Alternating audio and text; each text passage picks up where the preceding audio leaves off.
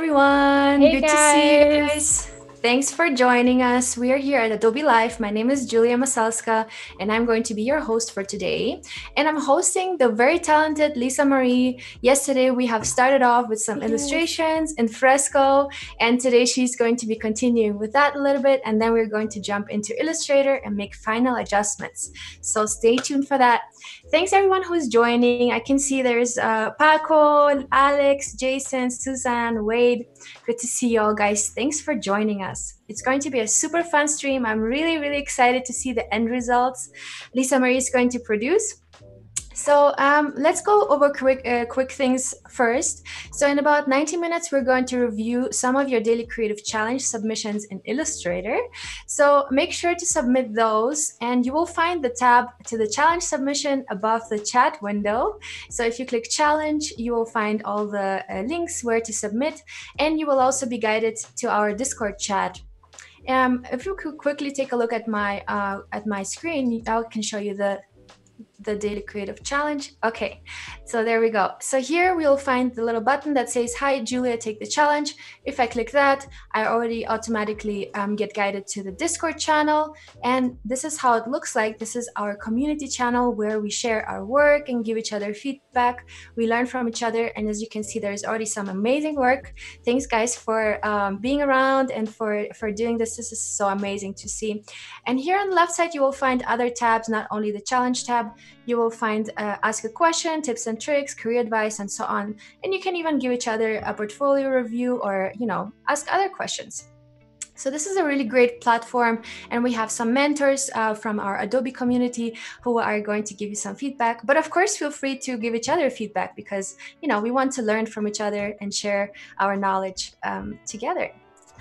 All right, while we are on my screen, let's also quickly take a look at today's challenge. So today's challenge is going to be illustrated characters. Super fun. Illustrated character using simple geometric shapes, gain, and the pen tool. And here you can watch the video and get started if you click on these buttons.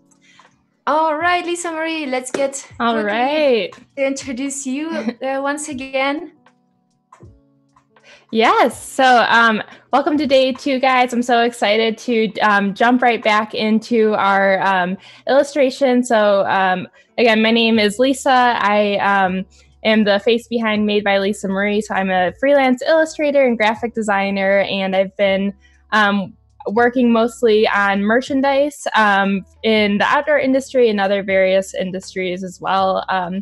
But so today we're finishing up our badge designs, which are these really versatile design pieces that incorporate illustration. We're also going to have some typography today that once we finish up in Fresco, I'm going to show you guys how you can seamlessly go from Fresco to Adobe Illustrator and add some typography. And then if we have some time, we'll pop over into Photoshop as well, do a little hat trick with all the Adobe apps, and add some texture.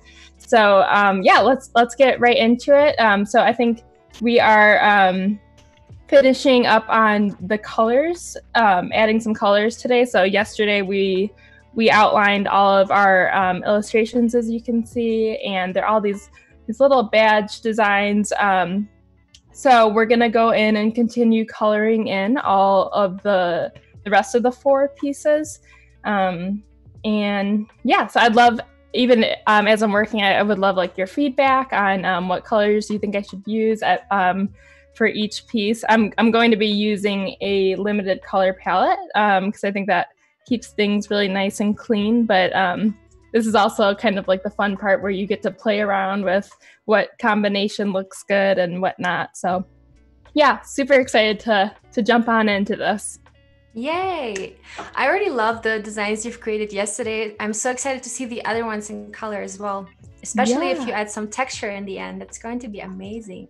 Totally. And thanks to everyone who is joining in the chat. I see Andrew, you again is here, Isabel, Rebecca, Ezra, John, so many people. Thanks everyone for joining. It's going to be a fun stream, very colorful. Cool. Yes. So yeah, I'm still going to be working again all in vector brushes since I know that I'll be popping back over into Illustrator. So that's you want to make sure that you're working in vector brushes so that you can actually like tweak it in Illustrator. That's just like a side note for those that are wanting to learn how to use Fresco and Illustrator simultaneously. Yeah, and Tim, good point. Thank you so much for noticing this, but we didn't have the Daily Creative Challenge in Illustrator introduced yet, so we kind of have to stick to Photoshop right now, although we're kind of working in those illustrations. But I believe Paul Trani introduced the Photoshop Daily Creative Challenge now, so please submit your Photoshop Daily Creative Challenge. If we can quickly jump onto my screen, I can show you guys the Photoshop Daily Creative Challenge page. It's if you go onto behance.net/challenge/Photoshop, and here you will find the Photoshop ones. Okay, and here you can also get started. And the Photoshop one today is glitch effect. Feel free to rewatch the video of Paul Trani and submit your challenge. So those are the ones that we are going to be reviewing. Thanks, Tim. Good point. All right. Cool.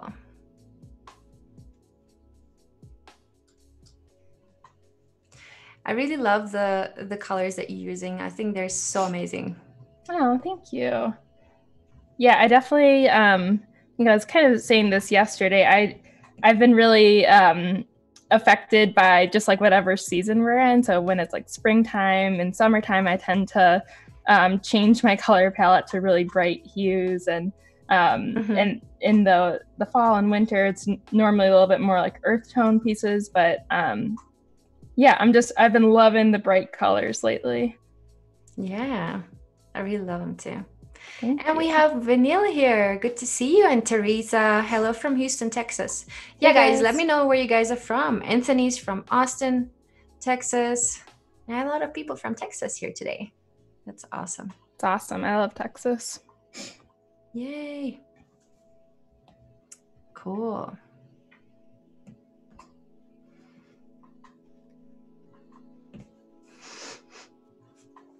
Amazing. I'm also excited to see the daily creative challenges today with a glitch effect. I love using the glitch effect. So much fun. Totally. Yeah, and feel free to follow Lisa Marie on Instagram. It's made by Lisa Marie. I dropped the handle in the chat. So let me see if I can even drop a link for you guys so it's easier. Yes, awesome. Yeah, and if you guys have any questions about illustration or freelancing or graphic design, I'm always available to talk. Yeah. So send me a message, DM me. Yeah, I'm here for you guys. Or we can talk about it even now. And we can talk about it now. That's true. Yeah, send me your questions right now and let's get to chatting. All right, I've posted a link to... I don't know why it's not linked. It's weird. Anyway, oh, Tim already posted one. Great. Pat is here from Luxembourg. Ooh. Cool. Barun is from India. Clever Devlin is from San Antonio, Texas. Nice. We have Switzerland, Bulgaria, Florida, Denver, Colorado. Shayna, good to see you. Yeah, I'm also in Denver, Colorado. Isn't that cool how we can all meet up? And we're all online, but we can also be in the same place. That's awesome. I love Switzerland as well. I heard you say someone was from Switzerland. What part of Switzerland? I'm curious. Yeah, let us know. Junior Ferreira is from Switzerland. Okay, this is actually, I was saying yesterday, this is loosely based on the Matterhorn. So yeah, a little shout out to Switzerland there. Yay. Beth is saying, hi, Lisa Marie. I love your art. Awesome. Hey. Thank you so much. So sweet. Yeah, Brazil, Mexico City in the house. And we have a question here. How do you choose colors for your projects? That's a great question. Yeah, so it's funny. I feel like a lot of the way I choose colors is really just like I kind of go with my gut feeling. So I'll be kind of walking around paying attention to what I like, what you naturally gravitate to. So I can be walking around and see a t-shirt that I think is like, oh, I love the color scheme of that, and I'll take a picture of it. And I kind of do this and gather these different color schemes and start to notice patterns of what I like and what works really well. And then I'll take that and actually sometimes I'll even upload it right into Photoshop or whatnot and get like the Pantone or hex colors for that, and I'll actually start using colors that way. So yeah, it's kind of like I almost collect colors, which sounds kind of funny, but yeah, it's just noticing what you gravitate to and really paying attention, I guess, to, it's almost like a color hunt. Yeah. But yeah, and honestly,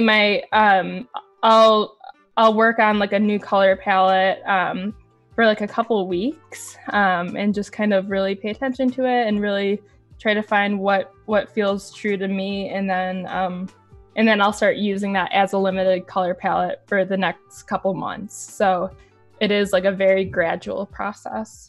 Awesome. Yeah, I feel like every designer has a color library and shape library and, all those libraries for inspiration. Absolutely. And we have Scott. I missed part 1 yesterday. Looks like Lisa is sticking to just the vector brushes in Fresco. Yes. So Lisa has been working with vector brushes yesterday, and she's still continuing working with those today. But I believe you wanted to add some texture later on with some pixel brushes. Is that right? Yeah, I might either do the texture with the pixel brushes, or I might show you guys in Photoshop how to use that, kind of depending on where this takes us today. But if you guys want me to use the pixel brushes for texture, just so that you can see that, we can totally do that. So that would be awesome. It's all up to you. We want to see your process. So you're the one deciding. But yeah, I think it's really cool that Fresco has 3 different kinds of brushes. We have the live brushes, we have the pixel brushes, and we have the vector brushes. So you have all these options, to create artwork. And whenever you kind of use different types of brushes, they're always going on a separate layer. So Fresco makes sure that you don't kind of conflict the pixel brushes with the vector brushes, so you can still edit the vectors afterwards in Illustrator. So yeah. Right. Yeah, and that's a big reason why I'm mostly sticking to vector brushes today, is because I know I will be kind of tweaking things in Illustrator. But if I would just be staying in Fresco, or if these weren't as like designy, like graphic designy type of illustrations, then I would definitely be using more of the pixel brushes, because they do have that really cool texture to them. But yeah. And now, since we're using the vector brushes, we'll be able to adjust the vectors and adjust the colors and so on. So it's way easier to kind of modify the design afterwards. And also, of course, to scale it. I think that is very important. If you're working for a certain client, sometimes they want to have a vector file. Let's say it's a logo, and they want to put it on a huge banner. So it needs to be scalable. And that's the reason also to use vector brushes. Yep. Galina has a question also. Yes, what's up? Question for Julia. Hi, what do you do? Are you a designer? I love to hear more. Question for Lisa. How long have you been making badges? I would say Lisa go first, and then I'll dive in. Yeah, so I guess the badge design, I've probably been doing this for maybe about a year and a half. So I have a background in mostly doing a lot of illustrations for merchandise and like editorial illustrations, different things like that. So I really felt like this was kind of like the next step that really branches illustrations to more of the graphic design world. So yeah, just about a year and a half I've really been playing with badge designs in particular. Awesome. And about me, I'm a designer and an educator. As a designer, I've been working since over 5 years now, and I'm concentrating mostly on branding and packaging. So those are my specific topics. But I also really love to do some illustration work, but that's not something, I'm specified in. But yeah, I'm also very inspired by the work of Lisa. Yeah, it's really nice. Yeah. Oh, I was going to say, I actually have a fun question for you. So I saw that you did some work with Panda Express. Yeah. That's awesome. Yeah, so I've been working with this agency in the Bay Area, and they have brands like Panda Express or Jameson Whiskey. So yeah, I did work with them on projects like that. Mostly ad campaigns, to promote some kind of activity that's going on, some dish coming out, or if you have for example, Chinese New Year, they're making promotions and they're doing huge ad campaigns. That's so fun. So yeah. Panda Express is like my husband's go-to cheat meal. Really? Like when he's just like craving something that, he loves Panda. So we were excited about that. Fun fact, I've never even tried Panda Express. Really? Not once in my life. I always wanted to go. Every time I pass by the store or their restaurants, I always see the logo and I'm like, oh, I've seen this logo so many times. And even when we're driving somewhere and I see a banner ad, and I've been working on it, and I know, okay, I've been designing this, and I should actually try that food, because it does. When I'm making, when I'm, for example, retouching their photos and stuff, it does look delicious, and they also want me to make it look delicious, obviously. But yeah, fun fact. Yeah, tried before. That's so funny. Well, I recommend the orange chicken if you do. I think it is very popular. Yeah. Cool. All right, Helen, I can understand Russian, and I love that you're from Russia, but please write it in English so we can all understand what you're asking. But let me quickly translate. Helen is asking if you can use this program on a Wacom or on a tablet. So Fresco is available, I believe, for the iPad. So you can use it on the iPad, and you can use your Wacom computer to design in Illustrator. So for that, I would use Illustrator, or even maybe Photoshop if you work more pixel based. So it all depends on your style. But if you're working on the computer using your Wacom, you can use Illustrator or Photoshop. All right, and there is a question also about from Arka Prabha.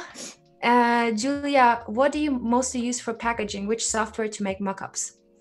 So to design packaging, I use Illustrator, because first, what you design first is basically, let me see if I have an example. You basically design a flat like this. So this is basically how the file looks like in Illustrator. And then when you print it, you kind of put it all together and make prototypes. So I start in Illustrator, and if I have to make a mockup, I can also do it in 3D software like Dimension, or I can do it in Photoshop, of course, if I find a similar packaging, so I can apply my design. I save my designs to the CC libraries, and then I can just apply them onto the mockup. But I see a lot of restrictions if you're working with mockups, because usually you will never find the perfect packaging that you are working on. So sometimes it's great to just create your own 3D model and put your design on top of it and render it so it looks very realistic. And you can even modify 3D models, but that's not in Dimension. I use a render for that. A Blender, sorry. Okay. All right. Kevin is saying, looks great, Lisa. Your style is fantastic. Oh, thank you. Yeah. All right. Let's see if there's any more questions. Galina is saying, that's awesome. I've been tutoring and teaching graphic design and animation for a little over a year, but I'm always looking at learning new drawing apps so I can work on my drawing skills. Love Fresco. Yeah, I totally agree. It's an amazing application.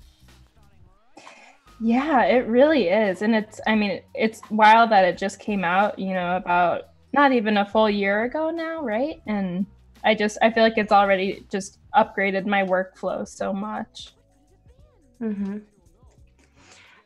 Alcapaba is asking, can we please have a live on package designs with all the dimensions and specificities? Yes, I would love to. I'm so passionate about packaging design, and I would be even able to like show you the whole process from the beginning to the end.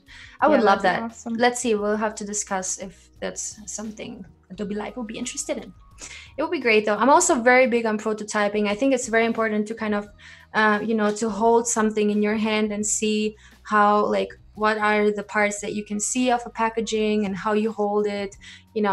This is obviously made for a man's hand because it's really, it's pretty large for spice packaging. Well, I can go on and on that. It's awesome. Yeah. I really like the combination also if you are doing illustrations like that and then you kind of apply them to a commercial design like a packaging. That would be also great to see. Oh, Paco is saying we have a packaging design live stream starting tomorrow. That's great. See? Well, there we go. You can check out the schedule below the window. You will see the Adobe Live schedule, and you can also subscribe. There is a little blue subscribe button, so you get notified whenever we're live. And let's see what is going to be there. Okay, packaging.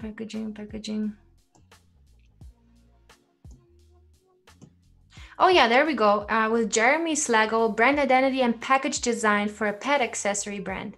Yeah, that's awesome. I really love it. I'm interested. I want to watch it. Guys, feel free to watch it. Yeah, Teresa is also saying packaging design will be an interesting life. I agree. Yeah, I love packaging design. And also, I feel like packaging design is something where you can really you can really spend a lot of time creating packaging, especially if it's combined with branding.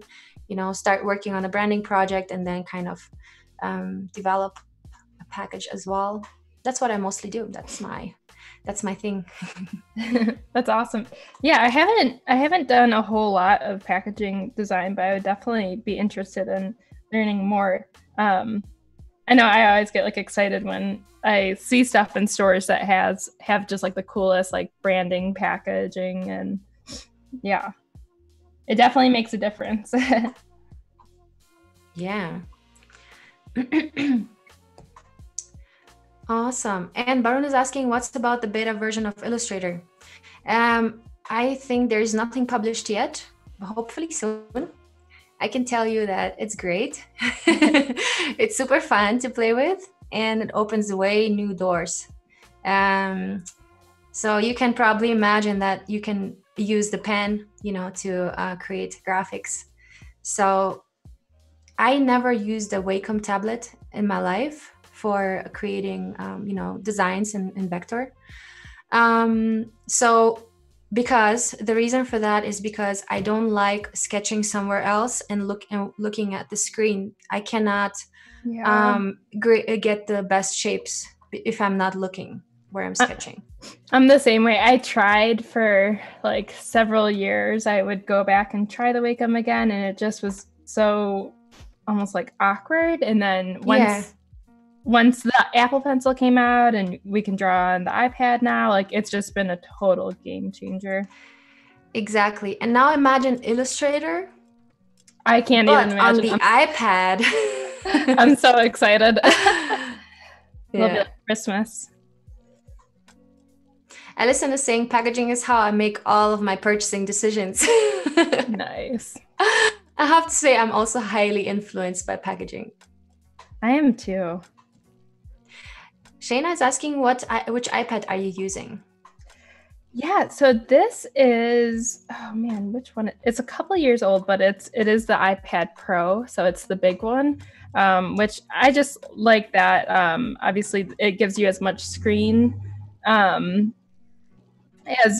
possible, but you can still obviously travel with this, which is really nice. Like I'll often work on a plane, or if I'm on a road trip or something, which I find myself on road trips often. I can still draw, right in the passenger seat. So it's big, but it's still like maneuverable, and you can take Yeah. it anywhere. So Yeah, same here. I'm using the Pro, the 12.9 inch with a pencil. So yeah, it's has been a game changer for me also since I got it. It's amazing. yeah. I love the iPad, especially if I'm like sitting in the living room or if I'm sitting on the balcony and I want to design something real quick. So I open my iPad and, it's cool. But it's different than working on the computer, that's for sure. It kind of opens you the room for creativity and to kind of to sketch more. I'm usually sketching more on the iPad than I do, editorial design.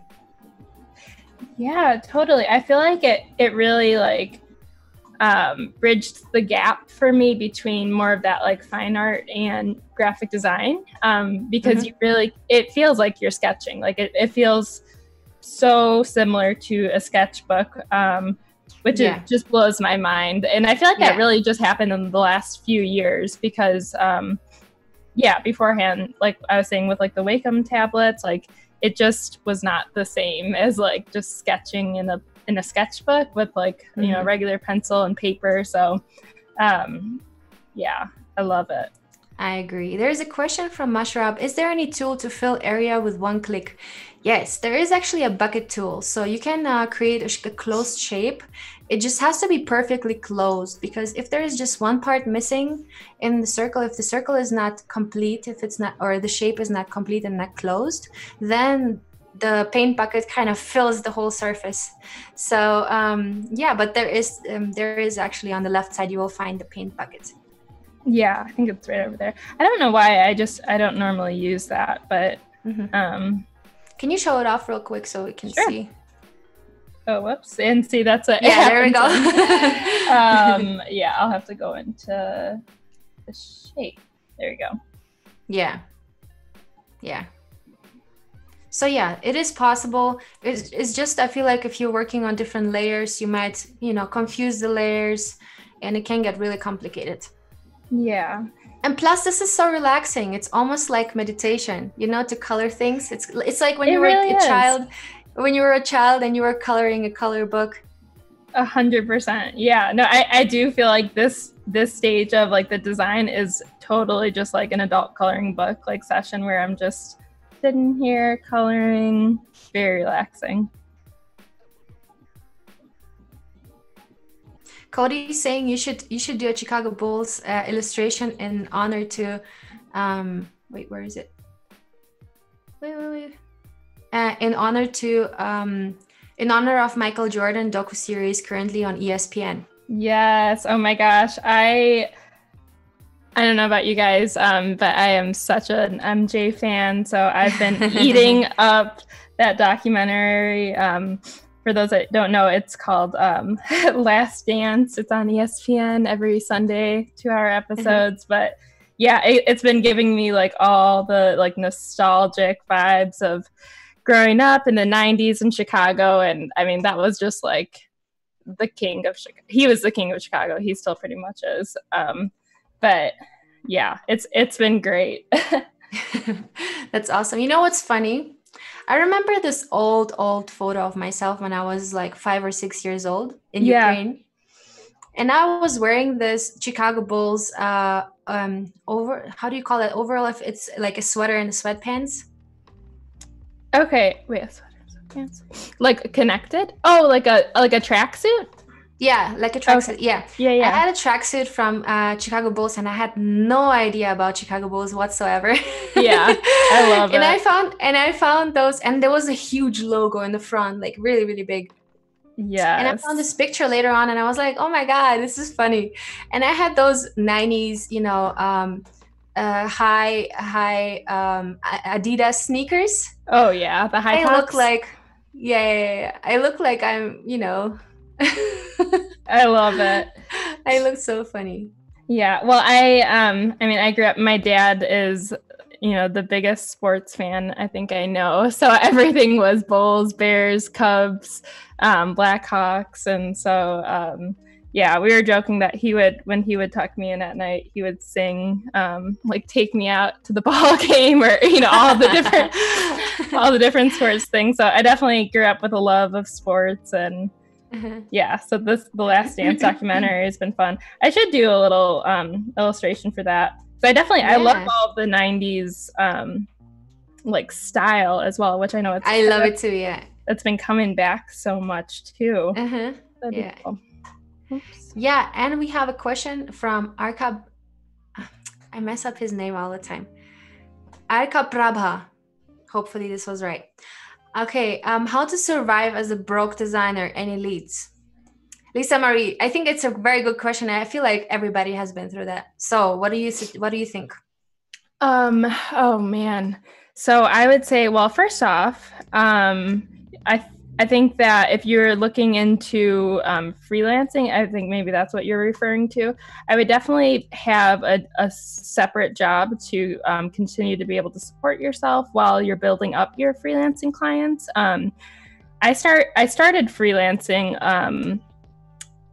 maybe like 7 or 8 years ago. And so I've only been freelancing full-time for 4.5 years. So that shows you that overlap of time where I was working at different jobs. And so you want to be able to, for sure, support yourself. You don't want to be in a situation where you're not able to pay rent. But with that, then once you're going, I would say, one of the best things that I've learned is to make the thing that you want to create, like you want to get hired for, that you want to create. So if you're looking to do logo designs or something, keep on putting out like logo design. So and you can say that it's a self-initiated project, but like make a new one like once a day and put it out on Instagram, on Behance, on social platforms, and just keep on putting your work out there. And so people can see like, oh, that is what this person can offer. So you want to be really obvious about your skill set, and also continue to talk about it, put it out there, because or else people don't know. And also another thing that I think really helped me was kind of like what I was just touching on, but that you want to put work out there that is marketable for people to hire you for. So if the difference between maybe just sharing like your sketchbook pieces that are more like cool drawings, but people aren't exactly sure what to do with that, you can show that cool drawing on a t-shirt and be like, okay, that's what that could be used for. That's what someone could hire me for. So you want to just be very obvious, and yeah, and market yourself. That's what I would say. And if we quickly share to my screen, I wanted to share something with you guys. It's the Adobe Creative Residency Community Fund. And so the Creative Residency Community Fund is giving out $1 million to the creative community, and it can be anyone from any country. All you have to do is here's the eligibility. You have to be proficient in English, and you have to be at least 18 years old, but you don't need a degree. So this site you can find, I think Tim might post this one in the comments. Yeah, I think Tim already posted that one. If you scroll up a little bit. So here you can basically check out if you're eligible, and also it's for people who are doing either video, photography, photo art, graphic design, illustration, 3D motion design, or product and interface design. And especially for people who are willing to work on the personal project during this hard time, and I think this goes on until the end of the year. And there is application deadlines here, June 1st, September 7th, and then so there's multiple processes that they're going to do up until April 5th, 21. So you have multiple chances maybe to participate. And at the bottom of the page, you will find the application forms. yeah, so make sure to check it out. If you're planning on working on a personal project over this year, then this is definitely something you should take a look at. Yeah, that's amazing. And I love that it's, it's not only for the US, it's for all the countries. So even if you're from India or from, wherever you are. Absolutely. Erika Prabha is saying Adobe is like our godfather. Yeah. And Tim is also saying, in addition to the fund that you get, you also get a 1-year free subscription for the Creative Cloud, which is also amazing. Wow. Also a couple $100 worth. Oh, yeah. That's awesome. Very generous. Yeah. And Kevin is asking, Lisa, what types of brands have you done work for? Yeah, so I have done a lot in the outdoor industry.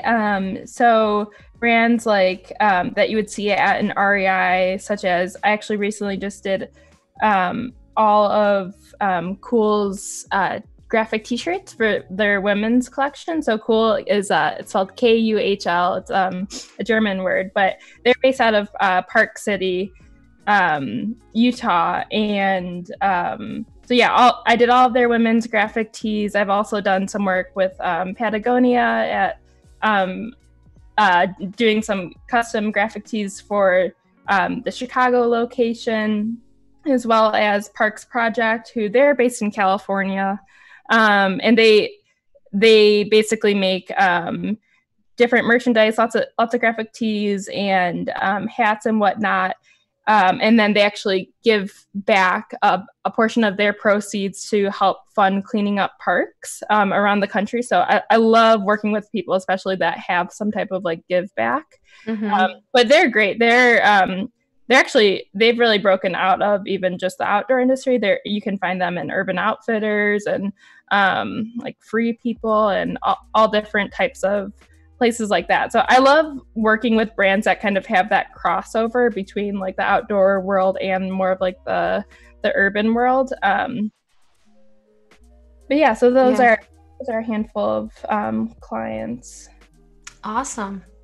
Yeah, that is very specific. I think it's important to kind of find something specific to put your focus on, just because then you know what type of work to put into your portfolio, right?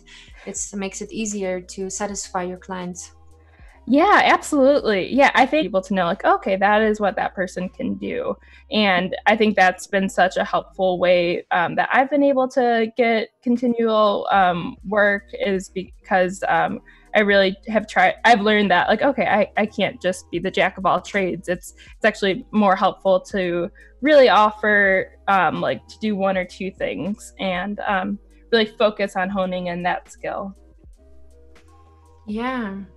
Okay, so let me share my thoughts on that. So I've been also working as a freelance designer, so I kind of had to get my own clients from everywhere. So I think there's multiple things that kind of play a role to attract new clients.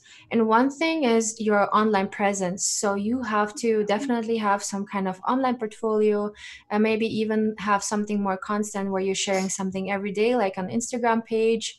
Behance page, definitely very helpful. You can also get Adobe portfolio through Behance, where you kind of have your own website with only your projects that you can select some of those you have on Behance, activate them, and they'll be shown in a separate website. So that's also great.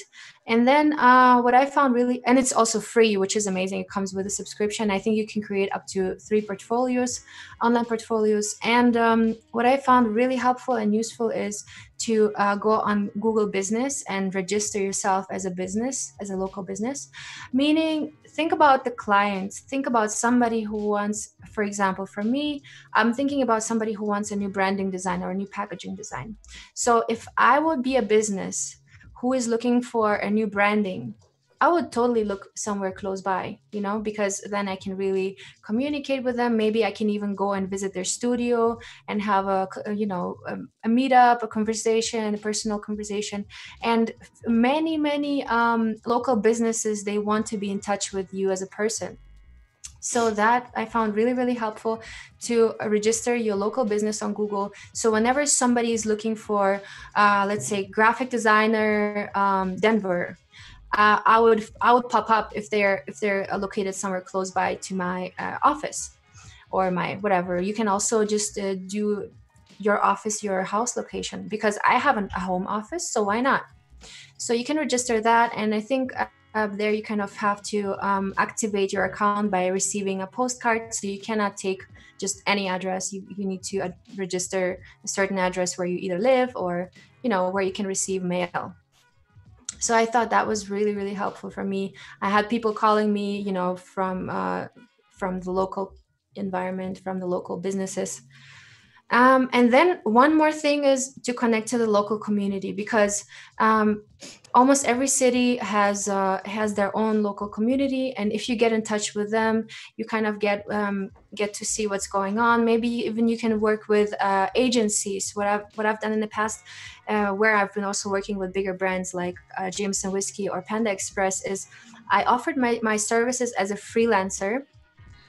And so this agency would hire me for very specific tasks, and we would communicate. I will work for them remotely. So that works as well. You can work with an agency, because sometimes agencies have an overload on work and they don't know what to do. They don't want to hire anybody new, but they always know that you're always kind of there, and they can just send some work over to you.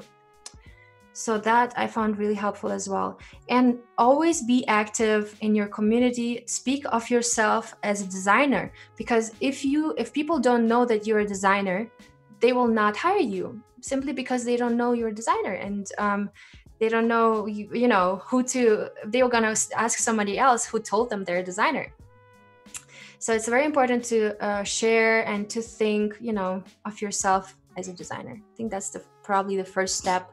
Yeah, that's so true. Yeah, I feel like especially the community piece, what you're saying is so important, whether it's, physically like being a regular at that coffee shop that is down the street from you. And, even I feel like coffee shops are a great business that they're usually pretty open to either, hey, can I hang my art on your walls and do some trade off of like selling art, and they can get a portion of it. And now your whole community is, every time they walk in that coffee shop, they see your artwork. Or hey, can I, if they are a shop that roasts their own coffee, you can be like, hey, can I brand your new like next roast of beans and do this packaging design, and even I'll do it for free so that I can get my name out there and add to my portfolio. If that is your first time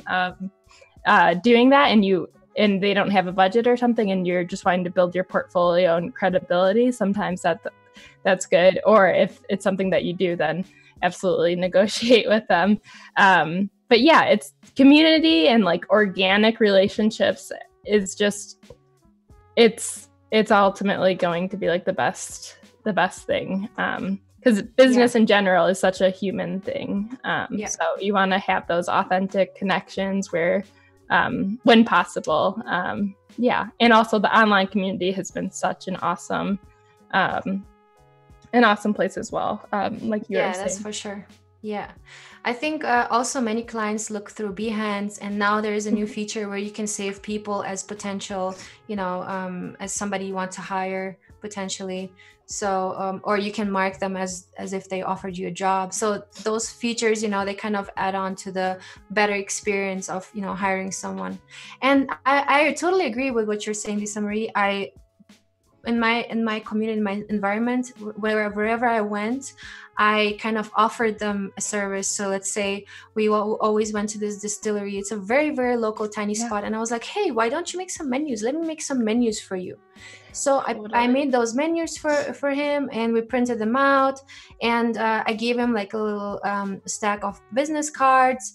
And I was like, hey, so like if anybody asks you where you made the menus, just give them my card.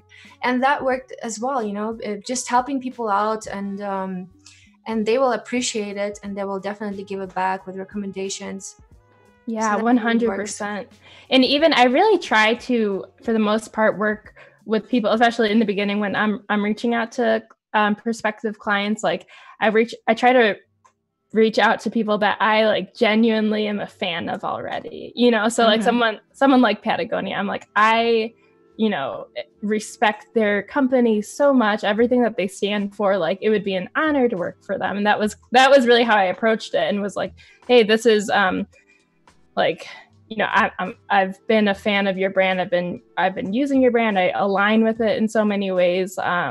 And here is my portfolio. If you guys if you guys like my work as well, that would be awesome. You know, if not, that's okay. But sort of a thing, and really having that authentic, like I already align with you and I'm a fan of that brand. And I think that just helps create such like a genuine relationship that, you know, like I'm already almost like a student of who they are. Like I already know everything about them, or, you know, things like that. So like what you're saying with like your local brewery, like you already, you know, like you're a fan of their drinks and like I think just the more like almost like organic, authentic relationships you can get, just it just creates such stronger relationships, and it just feels so natural, I think, which is really cool. And I feel like it's a curve that's like going very steep, very fast. So it starts very low, but then it kind of doubles and doubles, and it's like an exponential growth, because if you speak to one person, this person speaks to 10 people, and those 10 people speak to 10 people, and those 10 people, and so on. So like the growth will go up so fast. And I feel like word of mouth is the best thing ever that can bring you new clients. Totally. Yeah, I couldn't agree more. So actually I wanted to show you guys something real quick that I'm doing. So I just finished my illustrations, just kind of feel like they're in a pretty good spot to go ahead and now jump into Illustrator. So how you do this is, so at the top right, there's this button, and we'll click publish and export, and then pull it up here, and then you want to click export as and go and make sure PDF is selected, and then we'll click export, and then I just airdrop it right to my MacBook Pro. And so now I'll show you guys, I'll pull it up right in Illustrator. So that's just kind of a quick, like how you can seamlessly work from one to the next. Yeah. I love AirDrop. It's the best thing ever. It's just like, that's why I'm sticking to Apple products, although I'm having kind of trouble with all the cables and connections, but oh, I can't hear you. Oh, can you hear me? Oh, no, I can, yeah. Okay, cool. Yeah, Tim is saying you can either AirDrop or use CC files. Yeah, totally. So now I just have a 6x6 kind of standard square document, and I'll go ahead and place my new file in here. All right. Cool. There's that one. Cool. Yeah, and the cool thing on vector graphics is just you can scale it like endlessly. Totally. And that's the amazing part. How big is your artboard that you've created now? So it's just a 6x6 inch.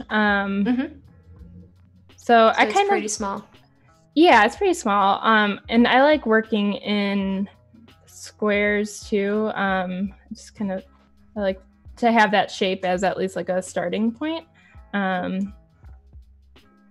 But yeah, with vectors, I mean, there's no loss of resolution anywhere, so you can always scale it up if you need to. It really have some endless options. Awesome. Yeah, that's totally great. I think for people who are not working in vector format yet and are going to switch, it's such an improvement. It makes life so much easier. Yeah. You can just adjust your designs. Totally. Whoops.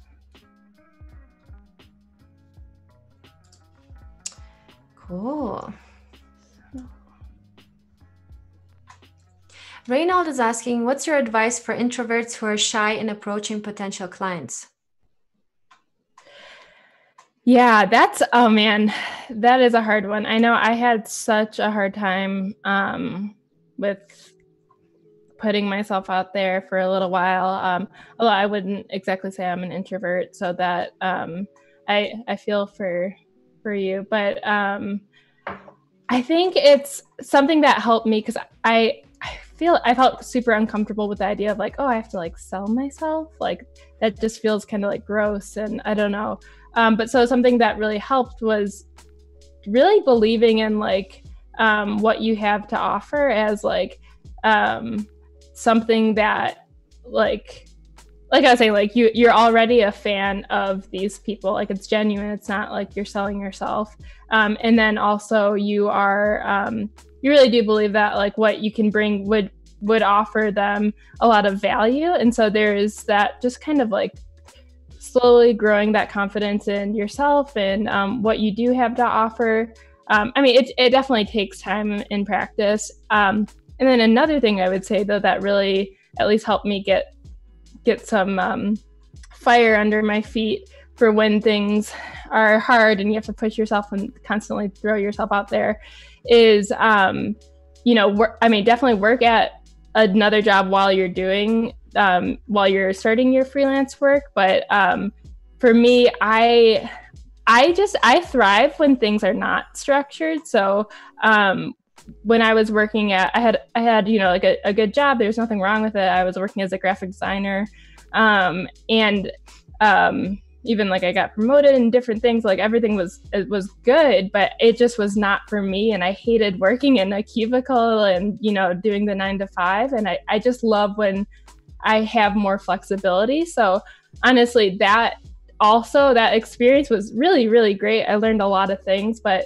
knowing that like, okay, I can always fall back on that if this doesn't work out, down the road, but I really don't want to go back to that. So that is actually a huge motivator for me to, like even on the hard days as a freelancer, it's still, to me, it feels 10 times better than working in a cubicle or whatnot. So it's, to me, that helps me like be like, okay, like I can get through pitching myself. I can get through going to this trade show and walking around and, like having to talk to all these people and being very nervous. And, so that there has to be some type of motivator, I think, that motivates you that is bigger than your fear, I would say.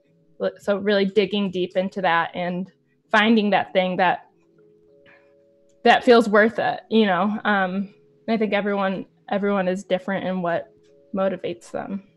Yeah, that's totally true. I agree. And I also had to build my confidence for a while.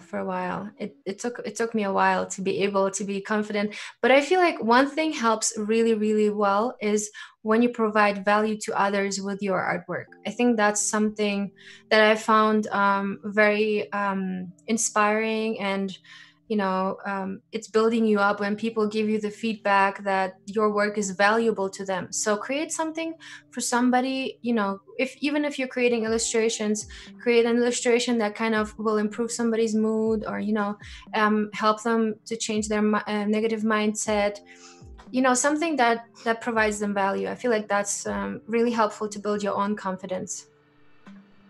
Yeah, absolutely. Yeah, I think, that train of thought that you're offering value. It's not this like scheme. It's like you really do believe in what you're doing, and it's going to help them, and trying to always come up with that like win-win situation where it doesn't feel awkward, because it's not. It doesn't feel ingenuine, because it's not. It feels like you're really trying to team up with someone, and it just makes a world of a difference, I would say. Yeah, totally. I was thriving the most when I was doing something for the people. So I'm just like I'm this mom character, That's why I really enjoy educational stuff. That's awesome. Amazing. It's so much fun. I'm really happy, even though sometimes I'm really, I'm going to sleep and I'm really tired, but it's not a negative tiredness. It's this, fulfilled, and you feel very whole, and let's say, I don't know, you feel very inspired to do more. So next day I will wake up way earlier than I would have, and, do more. And that motivates me a lot. Oh, absolutely. Yeah, I love those typefaces. Thank you. Yeah, so this is another thing that is really fun about having a library. And I think I was kind of touching on, like, I like to collect things. So I collect patches, I collect color palettes. I also collect fonts. So you can actually, something that's cool in Adobe Illustrator is, so we obviously have like tons and tons of fonts available, but then there's this little star over here. So you can, as you are working, you can actually star your favorites. So so now I have this quick list of, well, it's still probably about 100 fonts, but it's, less than thousands of fonts that I can quickly refer to. And so that's kind of one of my favorite, like, workflow tricks, I guess. That's awesome. And where do you get your phones most of the time? Yeah, so a whole mix of things. So, obviously there is Adobe Typekit, which you have access with your Creative Cloud subscription to like thousands of fonts. There's so many great ones. And then there's also a ton of different fonts all over the internet. A lot of designers will create these custom fonts and sell them for, there's all different types of packages.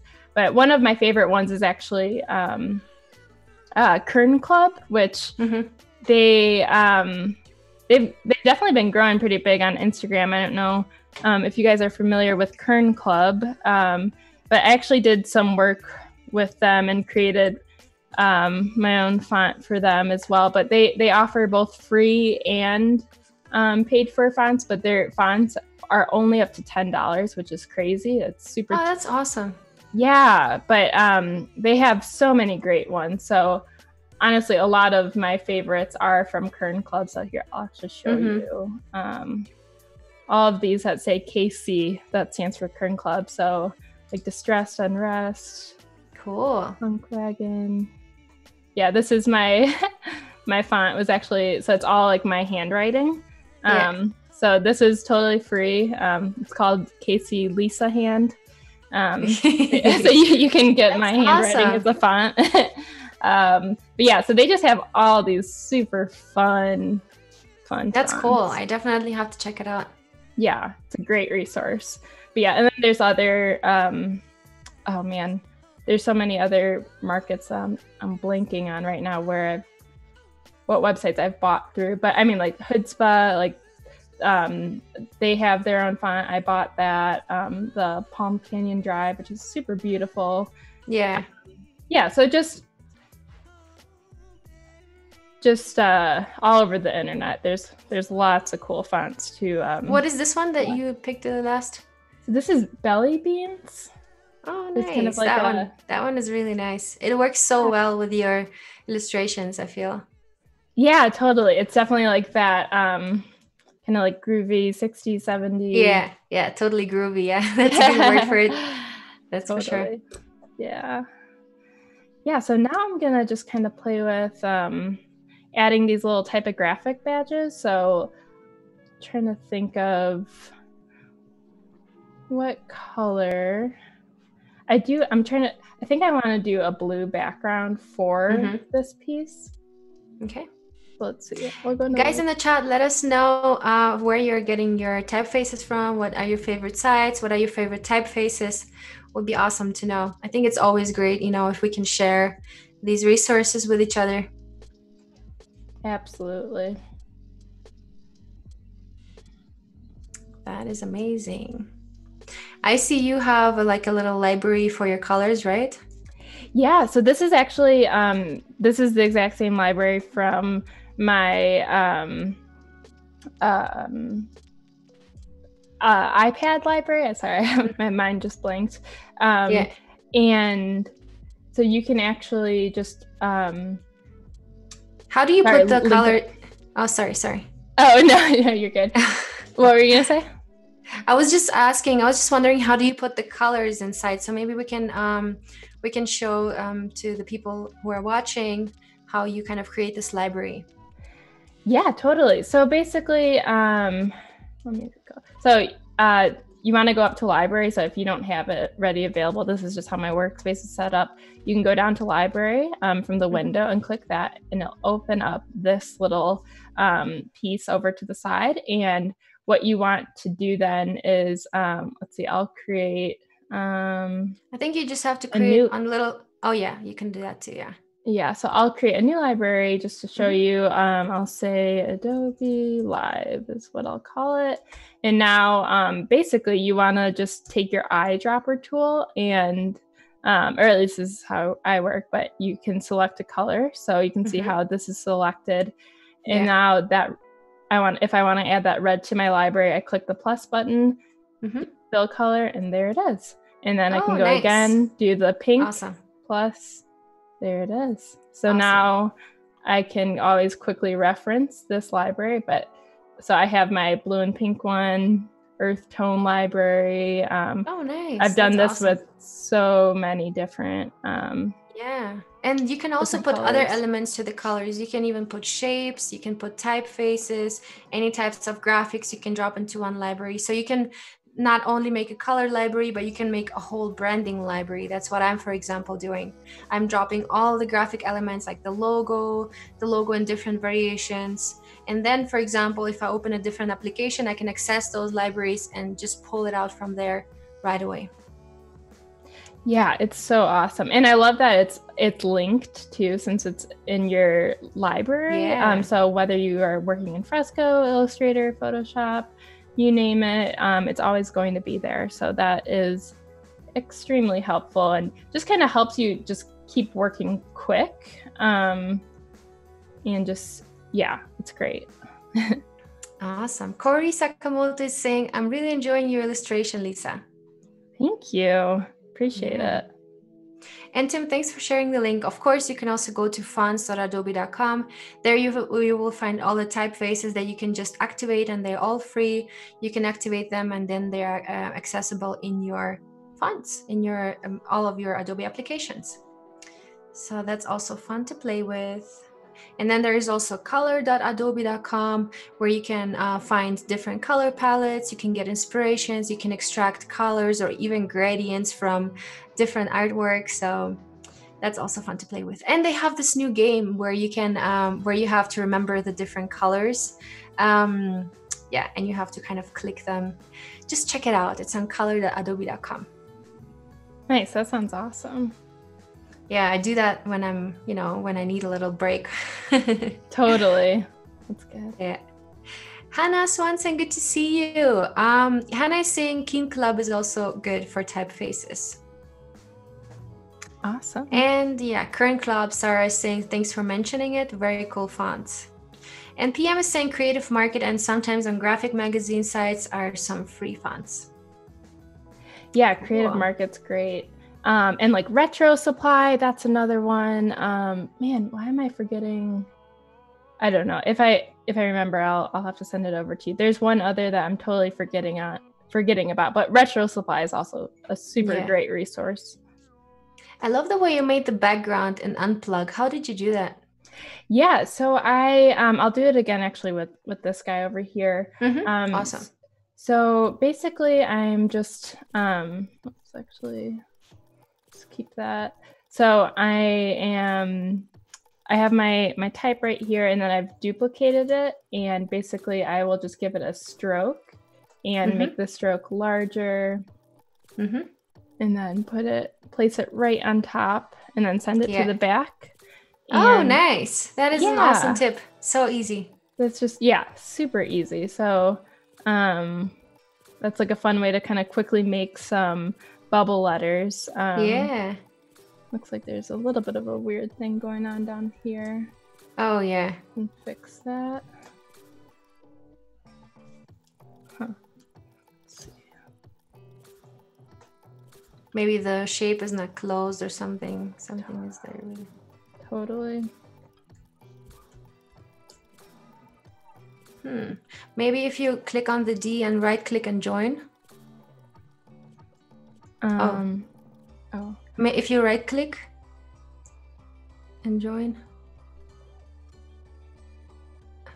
if that will help. I think No, that doesn't help. But sometimes the glitch effect. Yeah, I mean, we can always do a nice. Yeah, that will work too. Yes. Take the stroke off. Yeah, something is wrong with that letter. Yeah. Cool, but I mean, whatever works, right? Totally. I'll group it together. Oops. Cool. PM is saying, "Oh, that game is so great. I missed that. Thanks." Yeah, it's so much fun. We're talking about color.adobe.com, the game, the color game. Galina is saying, if you're visiting a website and you like a specific font, you can right-click on the page to get the inspector and view the fonts used on the website in the HTML document. Yeah, I believe you can do that. I think it's great, but if I look at an HTML document, my mind starts being completely blank. I don't know. I just can't. I was trying to learn how to code.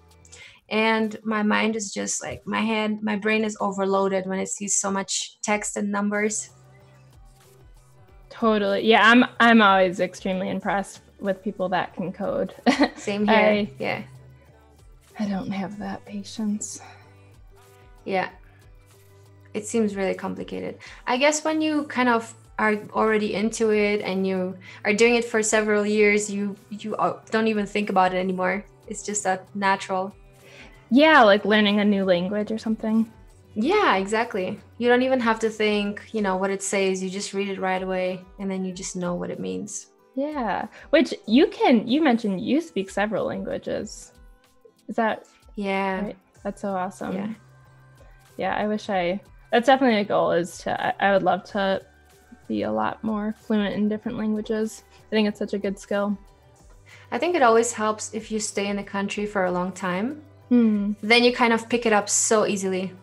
Yeah. Especially if you already had it in school or, started learning it in advance. Absolutely. What all different languages can you speak? So I was born in the Ukraine, and Ukrainian is not really a language I use a lot. Mostly with my family, we speak Russian. But there is the Ukrainian language, and in Ukraine, it's actually being used a lot.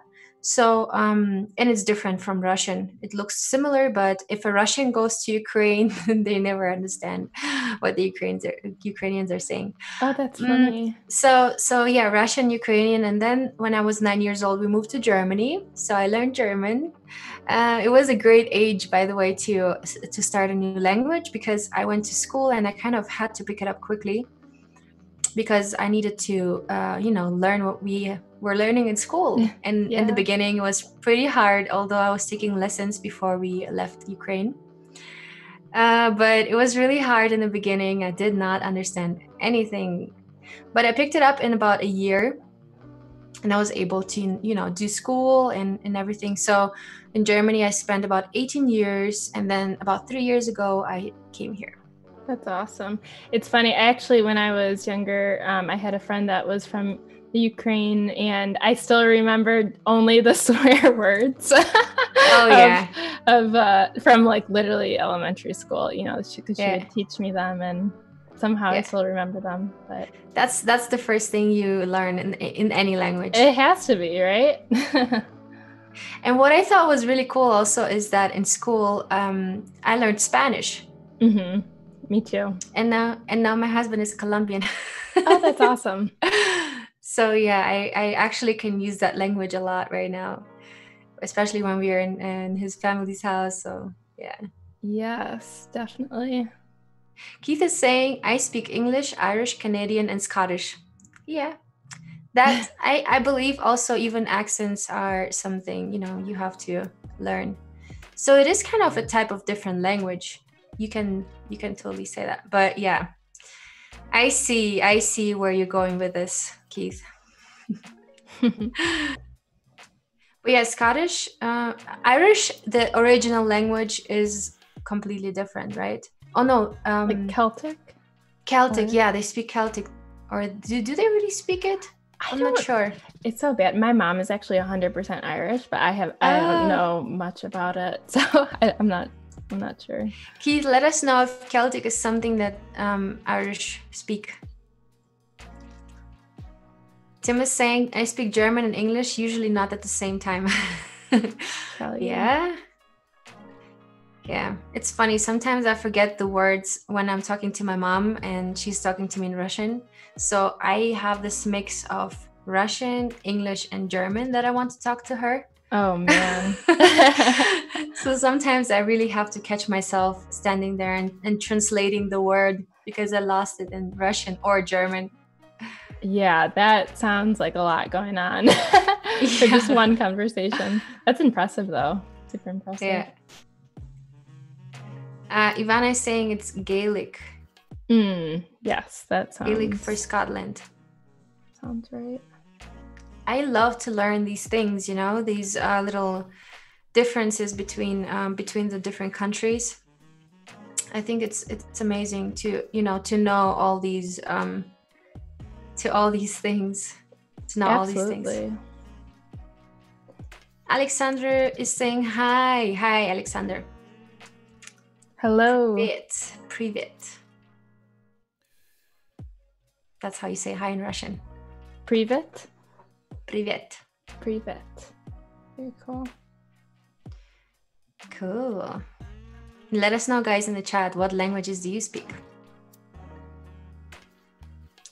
Keith is saying all their street signs are written in Gaelic and English. Very interesting. Yeah, I think Gaelic is like the older language, right? The original language from Ireland. Alexander is saying Ukraine is here. Yay, Ukraine in the house. I love how just diverse the Adobe community is, and that we can be talking to people from all over the world. It's just so amazing. Yeah, totally. I agree. And, you know, language doesn't have to be perfect as long as we kind of understand each other. Definitely. That's the most important part.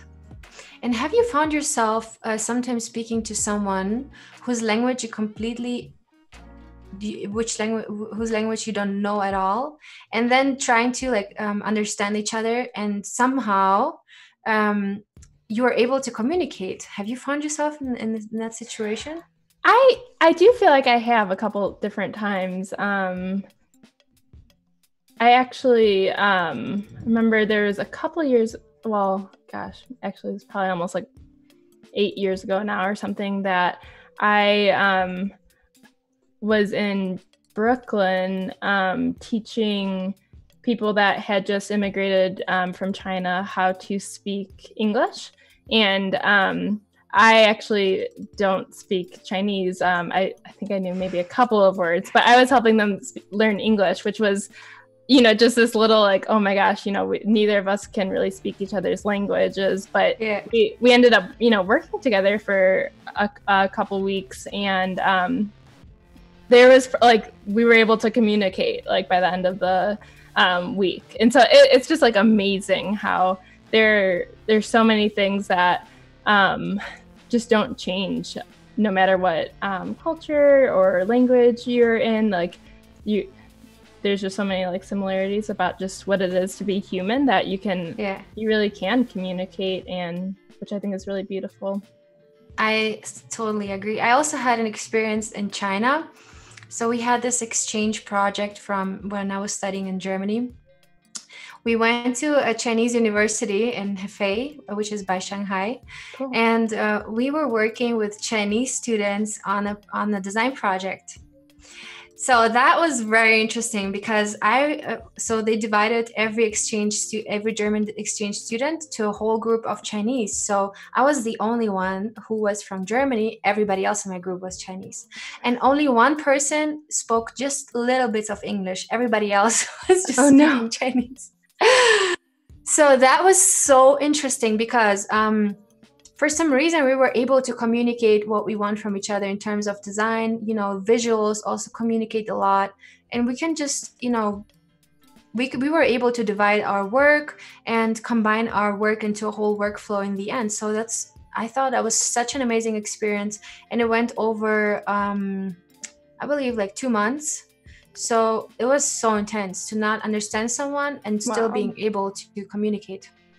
That is so cool. And especially, like, I love that you touched on that it was like for the design community, because I do feel like the visual language, like art design is a visual language, and how that Yes. really does transcend like any, or not, I mean, not everything transcends, but there's a lot of things that do transcend, like culture and time and different things like that. And so I love how design unifies us in that language. Yeah, for sure. I totally agree. Gianfilippo was saying, I speak only Italian and English. Only? That's already 2 languages. That's good. That is good. I feel like if you're, born in a country where you usually speak English, you don't have much motivation, to learn a new language, because you kind of can come along so easily just with English. I mean, the United States are so big, so you can travel from one end to the other. Everybody still speaks English, but it's a completely new climate, completely new environment. And even the culture varies, from place to place. And in Europe, I feel like you're more inclined to learning other languages at least from the neighbor countries. Yeah, it's so true. I feel like, well, at least in school, I mean, which I'm glad we had to definitely learn a different language, which I learned Spanish, and I was so thankful for that. I actually used it a lot at one of my jobs. But yeah, it's definitely traveling more internationally now. I know my husband and I were saying, like, we really want to learn more languages, because even though it does feel like a lot of people like have the ability to speak English even as like a second language, maybe in a different country, it feels like, well, we should also be learning how to speak the other languages. Like, I don't want to just like, rely on hoping that people speak English. So, and I think so many other languages are so beautiful too. So it would be definitely a very big goal of mine to learn a couple more languages. Yeah, PM is saying, yeah, as a child we were camping and I communicated with Italians and played games without speaking the same language. Yeah, same here. I totally agree. We were traveling, and then you are always surrounded by, by people who are speaking a completely different language, and it's cool. I love it. And especially kids, I feel like they don't need to communicate that much. They're just, fighting over toys. Yeah. You don't need much language for that. Totally. No, I'm just kidding. So yeah, I feel like as kids it's way easier to kind of pick something up and to just be able to communicate whatever way it is. Yeah, absolutely. I feel like that is such like a beautiful, like pure thing about kids, that, we all they just want to play, and and they'll figure it out. Cool. Well, I'm trying to think of what else to add. So I have my typographic badges. Ooh, actually, I meant to add type to this girl. Do that. Awesome. Tim just posted a link. Guys, we want to get your feedback on Adobe Live, and we want to get some kind of, ideas of what you guys are looking forward to seeing, and if you're enjoying what we're already kind of having in this content. So just make sure to fill out a survey if you have some time. That would be great. That would be very helpful to improve your own experience here on Adobe Live. Cool. Gianfilippo is saying, good work, Lisa. Yeah, I totally agree. And there was also a question before, what are you going to do with these stickers afterwards? Are you going to print them on sticker paper, or what's the plan? Yeah, so I don't, as of right now, have much of a plan. And sadly, a lot of my work, I guess not sadly, but a lot of my work like this, where it's more so just like practicing my skills and honing in different pieces, they'll probably just live online. But then I like to work with different companies to create like merchandise that would be available. But I am kind of considering maybe doing some of my own like limited merchandise if that's something that you guys would be interested in.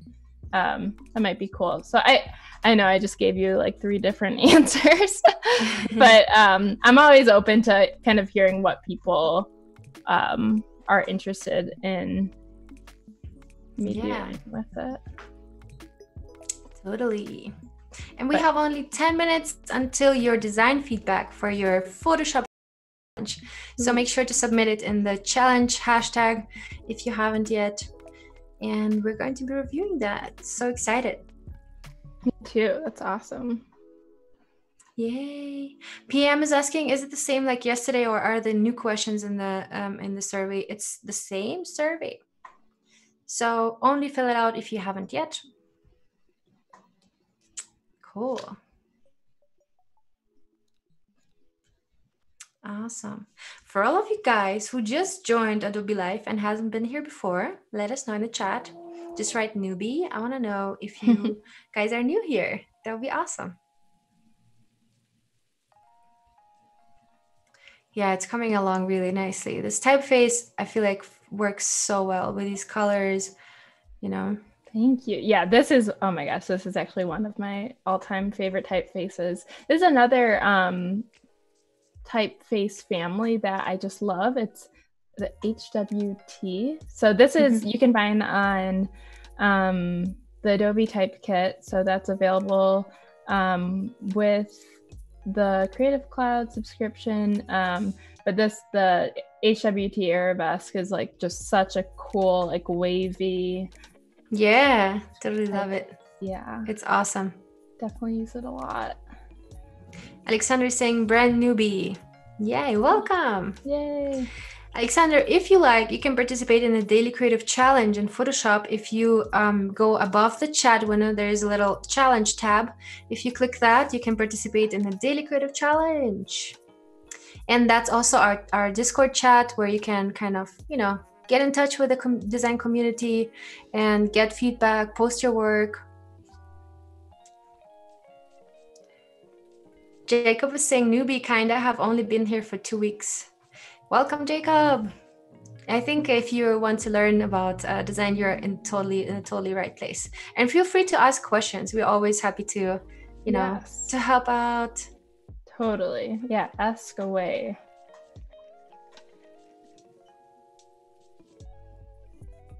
Ooh, Galina is suggesting, Lisa, if I were you, I'd totally use some of these designs in sock patterns and make some funky socks. Oh, that would be cool.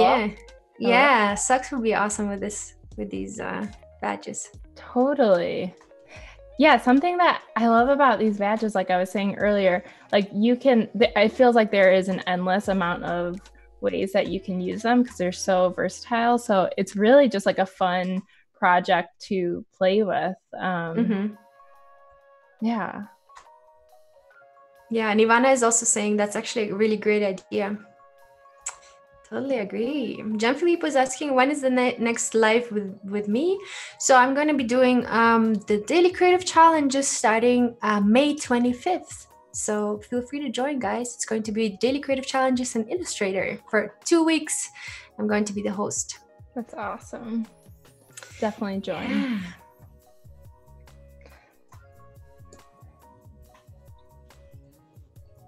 All right. So I think I might pop over into Photoshop now if we probably have just a couple more minutes. Yeah, we have 5 minutes, but you can already move over to Photoshop. That's fine. We can just continue after the Daily Creative Challenge reviews.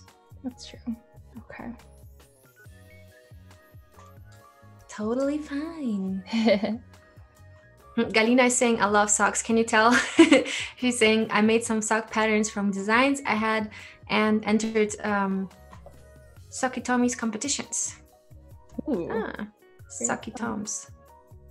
Never heard about that. Have you heard about those competitions? I haven't, no. But I am also a big fan of socks.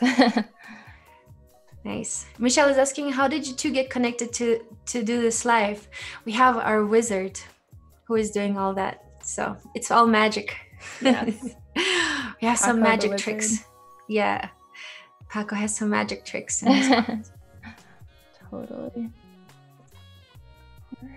Anthony's asking, that's a good question actually. What do clients look for in a portfolio? I think we spoke about this short earlier today. So what do you think? Should we just I would say just you answer this question.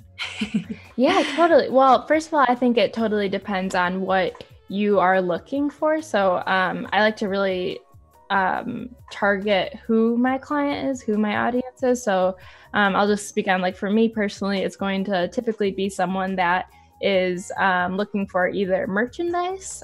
So they're looking for graphic t-shirts, hats, bandanas, anything that you can put on merch, or it's going to be more of like the logo and branding design work, which is something that I've been getting a lot more into over the last year and a half. So for me, I'm looking for one of those two things. So that is what my whole entire portfolio really should be. So I would say ask yourself, what kind of work do you want to do? And then make sure that is what your work is. So if you're looking to do designs for, let's say branding or packaging, like Julia does, like you're going to want to have a portfolio that is filled with images of how your designs work on a packaging design or on packaging projects. And so really whatever it is that you are looking to gain clients for is exactly what the bulk of your work should be. Totally. I totally agree. And also, I feel like clients are looking for something original that sticks out. So, and some designers even specialize in certain things. Like let's say, some designers specialize in making very happy brands, very colorful and bold brands. Some designers are more, how do you call that? More in the elegant, design more in the elegant way. So those probably would be more suitable designers for cosmetic brands or, luxury brands. There's different types of designers. And if you can find your style, that will be awesome. And if you can kind of focus on your style throughout the project, so you can see like you're more of the happy designer, or you more of the, whatever, female products designer, or you more of a beverage and food, designer. So I feel like everybody kind of finds their little niche and concentrates on it. And that works pretty well in my experience. Yeah, absolutely. And that's where even kind of what I was saying beforehand was just really try to work with different people that feel like it feels true to you. So it's like, if, like for me, for example, I do like the more like quirky, fun, like illustrative pieces. And so that's definitely the type of clients that I should work with. So I'm not going to necessarily work with people that are very like buttoned up and geometrical, but it's going to be more of like the fun, kind of quirky type of personality. So you want to, you kind of want to match that energy to totally who you are. So I agree. And I feel like when clients look for designers, they look exactly for that. So it matches, their mood, their brand's style. So that's definitely a great tip. And Galina is asking you, Julia, have you worked on packaging design in Ukraine? If yes, what is the design world like over there? I cannot tell you because I have not worked on packaging designs in the Ukraine. I left the Ukraine when I was 9 years old, and I have not, worked there at all. So, and I've never worked with Ukrainian clients neither. Can't tell you, unfortunately, but there's probably great agencies. I think I have seen some great agencies in Kiev that do amazing packaging design. Yeah, we only have about 30 seconds left until the design reviews. So excited about that. Yay! Yeah, so I just dropped this into Photoshop, so I'll tweak it after our reviews. This is the last step where I add some texture. Sounds good. So you just use the file that you just edited and Illustrator, right? Yeah. So I saved it as just a PNG, and then went ahead and opened up Photoshop, and then I have this fun like butcher's paper effect that adds some really nice texture to it. So yeah, Awesome. I'll show you guys that after. Awesome. Yeah, we'll jump into the Daily Creative Challenge reviews, guys. So exciting. Yay, let's do it. All right. Thanks everyone for submitting your daily creative challenges. This is so amazing. All right. So, guys, you can even participate at this whenever you want, even after this, after these streams. So this page is always available for you. It's not only for the daily creative challenges. You can also just come in and check it out, look at other people's work, give some feedback, post your own work. There's Design Other, where you can share other things, portfolio reviews, and so on. So let's go on to the current challenge. This is where you guys posted your today's daily creative challenge, and it was all about glitch effects. So let's take a closer look at this work from 2019. Ooh, this is very fun. Cool. Even created a little GIF animation here. This is awesome. This is, by the way, guys, you can create this in Photoshop, and it's really not that difficult to do. I think you should watch Paul Trani's intro to this challenge. He probably talks about this as well. This looks really awesome. What do you think, Lisa Marie? Yeah, I love that it's a still life too. I know we were talking about still lifes yesterday, so that definitely brings back some memories for me. Yeah, really, really nice illustration, and I love the glitch effect. I feel like just adding a little bit of motion and animation, it really does just elevate your drawing and makes it more interesting. So great job. Yeah, awesome job. Well done, Tan. Cool. And here's the still version without the animation. Looks great too. Very cool. I love the brushes that you used here. Looks great. All right, let's jump to the next one from Vandam Designer. Heavenly Glitch. Ooh, it adds so much, so much movement to the whole image. Totally, right? Yeah. It's even like when you're like looking at the bird, and then you kind of look down a little bit, right where the clouds touch. It's almost like this like trippy effect where it feels like it's moving. Very cool. And only 10 years old. That's very impressive. Yeah, awesome. Great job, Vandam. Keep it up. Great job. I have seen so many kids on here. It's so mind-blowing how they start in such an early age to create things like that, and that's amazing. Yeah, that really is amazing. I think the first time I tried any Adobe products I was at least 18 or 19. So yeah, keep it up. You're already ahead of me. Yeah, totally. And this one is also really nice. It looks like you have overlays of two photos with separated channels. It looks amazing. I really like this effect. It kind of makes it look more exciting. I like this contrast of this yellow and blue also. It came out great. What do you think? Yeah, the colors are really nice. Again, like what you were saying, I really like how the contrasting colors kind of just help just make it look really interesting and add that different dimension to it, as well as the overlay. That's really interesting. I like that. Awesome. Yeah, great job, Sandra. All right, this one is by Alroy, Glitch Challenge. Ooh, that looks so cool. Dark and mysterious. Yeah, I love it. I love that it's a nod to just old oil paintings as well.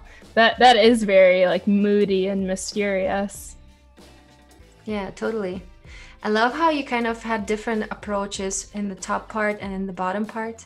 Here, I feel like you just separated the the different channels, and here at the top you even use like these square shapes to kind of cut it apart and pull it apart. So I think it came out really amazing. I really love this part around here. I don't know, I feel like these squares would not work anywhere else except on the top part. So it looks really, really amazing. You made great design decisions here. Totally. What do you think? Yeah, I agree. I think that looks really, really cool. I'd almost love to see it even like more like cropped in so that it really highlights all the glitches that you've done. So yeah, and even again, love the purple and green contrasting colors. I think, yeah, that gives it that like eerie energy to it, which is super cool. So great job. Great job. This one is by Elroy. Cool. And the next one is from Jack Circuit. Ooh. This could almost be like like an album cover. I was just about to say that. Yeah, it totally feels like an album cover. Super cool. Yeah, it came out really great. I love it. I love that, you know, the photo is separated on just the right spots, you know. The eyes are still there. They're not separated too much. So that's amazing. Yeah, and it almost looks like, I can't tell if that's like a planet overlay or something on her neck or what, but it's got this cool like space vibe. Like it almost feels like even the black background like kind of looks like space with little stars, but it's not exactly it. So it gives us kind of like galactic. That's a good word. Galactic album cover. Yeah, awesome. Yeah, I love it. And I love the texture here in the back. Also, I think you applied two different textures. One is more this lined texture, and then the other one is this noise here that you added, those little spots that almost look like stars. So that works perfectly together. Yeah, super cool. Awesome. Thumbs up. Yay. Great job by Jack. And then we have another artwork from Elroy. Ooh. That looks cool too. Very mysterious. Yes. I'm trying to read what it says. Same here. Work and came, hits and score. Okay, it's probably some motivational text speech. Yeah, totally. Yeah, I think that's super interesting. It makes me think of who is it? I don't know if you guys are familiar with the Stefan Sagmeister. Stefan Sagmeister. Yeah, it reminded me of him as well. He actually has an artwork where they wrote something on the face, right? Yeah, and also I think all over his body too, which it was a little bit like intense, but very, very interesting. So it makes me think of that, which is cool. Yeah, I would love to almost maybe have some of the text potentially be a little bit more visible, just because we are trying to read it, because it's so interesting. It's like, oh, what is this person trying to say? Like, because it pulls you in and grabs that attention so well. Totally. So really, really good job. Yeah. And guys, you have to check out Sagmeister and Walsh. Yes. I'm typing with a different keyboard. Yeah, they're out of New York, and honestly, especially Jessica Walsh was like one of my favorite designers in the beginning. Such an inspiration. Yeah, totally. And I think their website was nice. I believe they separated now, but before, what they used to have is they had a whole camera view here of their studio, so you can actually see their studio in real life. Yeah. In life, how do you call that? In real time. That's how you call it. Yeah. And they have some really amazing work. Yeah, very experimental. And I was just saying, they had like, it was kind of like a constant like live stream cam where you could literally watch their team working, which was so creative and fun. I feel like they're always pushing the boundaries, so very, very inspirational. Yeah, totally. I believe there's some more projects, but I believe they separated now, and Jessica Walsh has her own studio now, so she probably also took a bunch of work onto her website. So yeah, definitely worth checking out. They have some really great work. Check out Jessica Walsh. She also has something that's called Ladies Wine and Design. It's an organization that's basically creating this ladies community of designers. So they can they are connecting the ladies and helping each other out and having events in almost every city. Worth checking out. All right. Now let's get back to the challenges. Ooh, I have no special talent. I'm only passionately curious. Yeah, that's a great quote. That. So motivating or inspiring. Yeah. I Totally. like how the glitches are across his eyes. Yeah. Very cool. Yeah, very great job. I like how curious is also turned around. Mm-hmm. This typeface is also, it reads very well, and the way you kind of aligned it on the left side works super well. And you, of course, you read from top to bottom. It came out really good. I like it. Yeah, very This nice. It one is- almost felt like a book cover or something. The way Yeah, that, totally, right? yeah, super cool. Or it could be a poster as well. Mm-hmm. This one was by Cargo. And the next one is by Suraj Bag. Ooh, Cool. wow. Sanjay Dutt. Oh, I was gonna say, I wonder if is that a drawing that they did of the character? I'm not sure if it's a drawing. Sanjay, let us know if you're in a chat and if you're watching. Yes, that is very impressive. If Yeah, that is your drawing. it looks really nice. It might be some graphic from a movie poster or something. I'm not sure. Yeah. Oh, I think that it's from moviegallery.net. I think it's like a stock photo. Okay. Okay. But great job nonetheless. You made a really nice graphic out of this. I see there is also three-dimensional objects, kind of like cubes that are, in three-dimensional space. So that looks really cool. And love the color scheme again. Again, the contrasting colors. That always pops out like right away for me. That's really fun. It actually almost gives me like a Ninja Turtles vibe with the purple and green, and then he looks almost like a combat person or a ninja. So it's kind of like a fun throwback feel. Totally. Awesome. Great job, Suraj. And this one is by Jagruti. Ooh. This is interesting. This is really interesting. It almost looks like the face is dividing into pixels and kind of dissolving. Yes. Like the Marvel movies. Isn't that what keeps happening at the end? They're dissolving. That's really cool. Love the texture. And what does that quote say at the bottom? The mind wants... the mind once stretched by a new idea never returns to its original dimensions. Very cool. It's a great quote. I would just avoid, typing white on top of white here. Maybe you could have put the quote here on the left side and divided it in 2 or 3 lines. That will work. Just make sure that you have enough contrast so the text is still legible. Here it's pretty hard to read. But great job.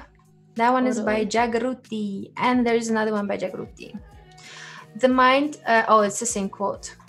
But I really like this effect also. It almost looks like it's like scratched with a needle, or if it's like a print that, like an imperfect print. Absolutely. Yeah, really cool texture. Yeah, and cool colors also. I like this deep dark red and this contrasty ocean blue here in the front. Looks amazing. Yeah, really nice. Works super well. All right, this one is by Sig. This is also interesting.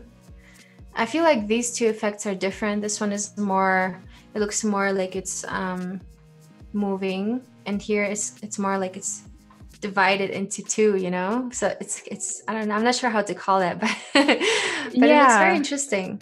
I really like it. Totally. Like the one on the left hand side, like the artwork behind the bird itself almost looks more like brush stroke, so it feels more of like a movement. That is really interesting. And then that text too is very interesting. That's another thing I'm like, I wonder what that says. But very cool. Yeah, I wonder if I would maybe add more of that even like the glitch effect or movement to like the rock or something, so it feels like the whole foreground is in that same effect. That might help everything kind of flow together a little bit more. But so you mean also this rock, right? Yeah. Mm-hmm. But yeah, it's very interesting though. I love how you really played with so many different things, and it looks like you went in and did a lot of different layers in this, which is really cool. So great work. Yeah, awesome. Well done, Jagruti. Okay, and we're going into our last one. So we can jump back into Illustrator again and kind of finalize things and see how we can apply texture. Oh, this is so cute. So cute. Wow, lead designer is 8 years old. Guys, this is amazing. Thanks for sharing your age, by the way. This is really impressive. I always wanted to know like what are the age groups that, submitting the artwork. And it's always really interesting to know. So feel free to add it whenever you have your artwork posted, so we kind of know what age group you guys are, because it's really interesting to see kids participate here. It's really great. I'm so proud. I know, absolutely. I'm shocked. I don't even know if I knew how to turn a computer on when I was 8. Yeah, same here. I was playing with sticks and rocks outside. I didn't even know what a computer is. I remember I had one experience when my mom showed me her first Windows 95 or something. Yeah, I was 5 years old, and I thought it was going to explode if there was something wrong, or I was so scared of it. I really literally thought that if I click a wrong button, it's going to, explode on me or break. Yeah, totally. So great job, Lee. Keep it up. And that is so cool that you are already, mastering some of your techniques on the computer. I really love, obviously the cat is so cute.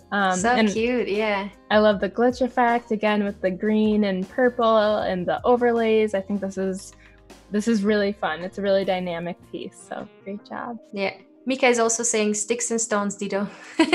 Yeah. Like my age group and, the 90s kids, we were all playing with sticks and rocks and climbing trees. Yeah, I was just about to say climbing trees. Yeah, playing soccer outside. Oh, yeah. And we were also using a lot of chalk, drawing on the ground and playing games.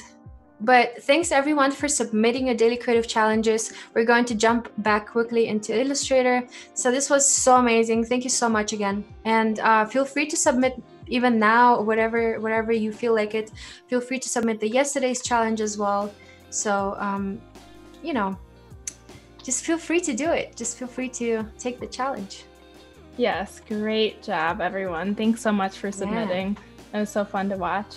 So yeah, we are back in Photoshop now, kind of coming to the end here where, so this is actually, I believe I did get this from Retro Supply, but this is another fun kind of tool where there's so many great resources on the internet. So like I was talking about fonts earlier that you can find and buy these really like custom fonts by artists and support them that way. There's also different textures that you can find and plug in. So this is one that I've been using lately, and it's just this butcher's paper effect. So as you can see it, so that's, I'll turn it off. So this is just my regular piece that I did in the Fresco and Illustrator apps. And so as you can see, it feels very digital and, that flat lay design. And so adding this texture really, I'll zoom in. It feels like it's on this like, oh yeah, great. That's thick, awesome. Starchy paper, which something that I always gravitate towards. So I really do like adding some texture in here. Whoops. Okay. Just made that a little too big. Okay. And so yeah, so basically what I did was just I dropped it right in here, and I'll start to kind of play with the levels a little bit and make sure everything is still like popping. But yeah, and I think I will actually probably go back and potentially, if we have a little bit of time, drop it back into Fresco and add some more texture at the top now that we have all of our elements with the typographic stickers as well. Mm-hmm. But this just gives us a little bit more of a pop. So again, kind of show you the before and after.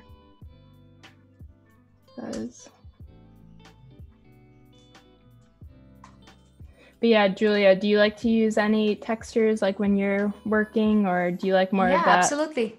flat Yeah, way. usually what I do is, so I usually sketch something, let's say it's in Fresco, and then I export the artwork. And I don't like the perfect look too much, so I'm usually adding some noise. So there's Yeah. also a noise filter that you can use. It's kind of, adding up these little, imperfections. Yeah, it makes it super fun, I think. You can also use transparency like we do here. So yeah, that's fun. Yeah. So And it also changes the colors a little bit. So now you can see the white is not perfectly white anymore. It's more like this super light gray. And it's just, making it more realistic. absolutely. Yeah, it gives it that extra element that feels like, oh yeah, I can actually like hold this and pick it up in my hand, and yeah, it's really fun. So I just added a little bit of texture, and I am going to, I think, airdrop that back and pull it up in Fresco again and add maybe a little bit more of that noise, and use different pixel brushes. So let me pull up. Yeah, we only have a couple minutes left, I believe like 4 or 5 minutes. There's also a question regarding the textures. Christine and Carol are actually asking the same question. Where do you get your, oh no, actually Askia and Kristen are asking, where do you usually find your textures online? Yeah, so that's another thing where, again, a lot of these resources that we were talking about, whether it's that Creative Market or the Retro Supply Co. is like another thing. True Grit Texture, I think, is the other. That is the other resource that I really like. So again, a lot of these are these packages that you can buy, and they're usually pretty cheap, especially because these are all like handmade by artists, and it's a cool way to support the art community, as well as get these really unique textures that are not that you're not going to see everyone using. Like they're a lot more custom, which I really appreciate. Awesome. Carol is also mentioning CG textures, that it's a good one. I have not used that one before, but feel free to check it out. And Carol's also sending the link to textures.com. So maybe something worth checking out also. Hi, Clady. Clady's here. Hello. Good to see you. Clady will be introducing the Daily Creative Challenge to you guys. Let's take a quick look at the schedule, actually. Yeah. So after us, we're here at 9:30 until 11:30. Clady is going to introduce the Illustrator Daily Creative Challenge that you can participate. And then Marisa Blair will do some XD with you guys, workflows and pro tips. And then Howard Pinsky is going to introduce the Adobe XD Daily Creative Challenge. So there's whole 3 daily creative challenges you guys can participate. And Paul Trani then and Veronica Belmont are going to finalize the day with Adobe Spark. So that's going to be fun too. There is a whole day of streams, it's good. Sounds awesome. I feel like people want to learn these days, now that we are kind of at home and, trying to learn new things. I started learning a lot of new things. So that's amazing. Totally. And it's so cool. Like all the free resources, like everything is so, really accessible for people to be able to learn, where you can learn from people from all over the world, and it's really exciting. Yeah, that's awesome. Okay, so what exactly are you doing now? You're just using like a pixel brush on top? Yeah, so I'm kind of playing. I don't know if this necessarily needs more texture, but I'm kind of just playing with it a little bit. So I'll open up my pixel brushes, and I've saved some of my favorite ones, some of my favorite brushes. So we were talking about the Kyle Webster Tees brushes yesterday, but so basically this is, this one is Add Grain medium. So I just opened up a new layer, and you can change the blend mode on this and also the opacity afterwards. But basically, if I scroll in, you can kind of see that there's a little bit of this. Yeah. texture going on. Yeah, that's cool. And then I'll go over here and play with the blend mode, and so you can really just cool. kind of create some fun different that's awesome. I love the white to it. Or purple. Yeah, totally. And if that's too bright, I can turn it down with my opacity and make it a lot more subtle, because you don't want it to look like too in your face. But yeah, totally. So I think that's a cool effect that I'll kind of run across the page with a little bit. So again, it just, to me, it kind of makes it feel more and more like, oh, this is like a real piece of paper, or and it's a piece of paper that has been laying around somewhere, and maybe there's some imperfections, maybe somebody touched it, or rubbed it with some color. Yeah, and I mean, again, I love like collecting things, especially like old things, and so I love like when my work itself even looks like it might be like this like old advertisement or something that that would be something that I would collect myself. So I love adding texture to my work. Bethlehem is asking, what is this tool? So it's actually just a pixel brush. Can we quickly take a look what type of pixel brush that is? Absolutely. So this is the Kyle FX box. And so this comes with, again, your Creative Cloud subscription, all of these extra brushes. But basically, Fresco comes with, so from basic up here to to sketching, and then you can actually add more brushes down there. That's awesome. Yeah, totally. And it's also set as an overlay, right? Yes. So this is set right now actually linear dodge, but you can keep on playing with the blend. All right, Lisa Marie, we're about to end our stream. It was so fun watching you. I feel like it was so inspiring, at least for me. I feel like many people in the chat are inspired to use Fresco now. Thanks for everyone for joining us today. And stay tuned for the Daily Creative Challenge with an Illustrator with Claudia. And again, thank you so much, Lisa. Thank you so much, chat. And we'll see you soon. Yeah, thanks so much for having me, guys. This was awesome. Have a great rest of your day. Bye-bye.